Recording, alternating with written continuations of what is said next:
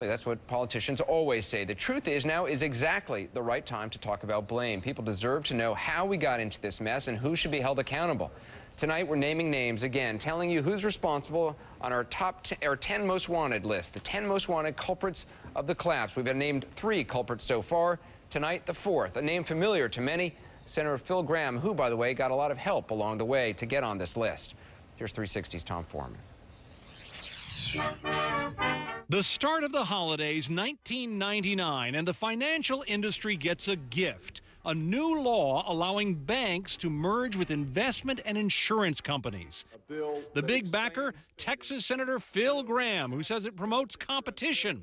Never mind that it also overturns a Depression-era law forbidding such economic giants, because their failure could crash the economy.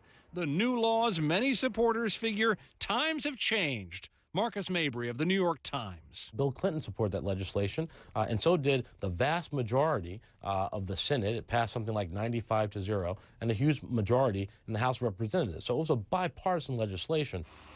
One Christmas later, and Gramm is at it again. This time he succeeds in reducing government regulation on those big financial firms.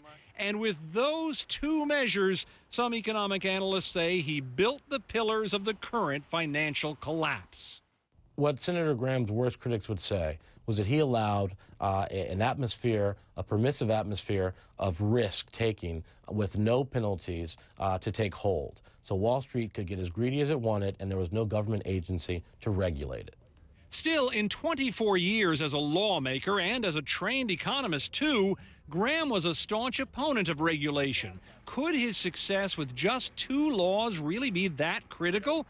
Yes, according to progressive economist James Galbraith. I've been quoted as saying he was the sorcerer's apprentice of financial instability and disaster. And I think his authority as an economist, as someone who has an advanced degree in our subject, also lent weight in particular to his positions. My dear friend and comrade, Senator Phil Gramm. Fast forward to this past summer. Gramm is an advisor to John McCain, dismissing complaints about the economy.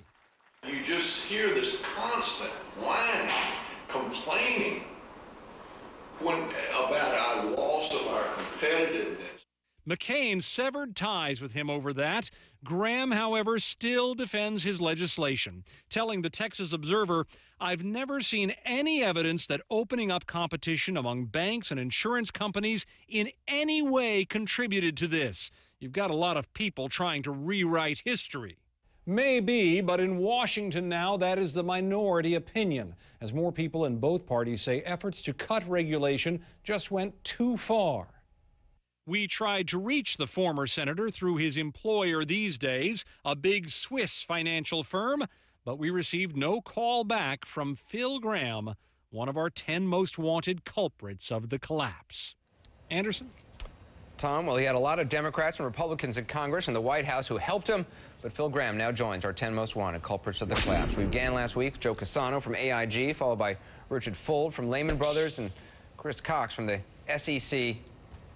And now there he is, Phil Gramm. More on the financial crisis ahead, but first, Erica Hill joins us with 360.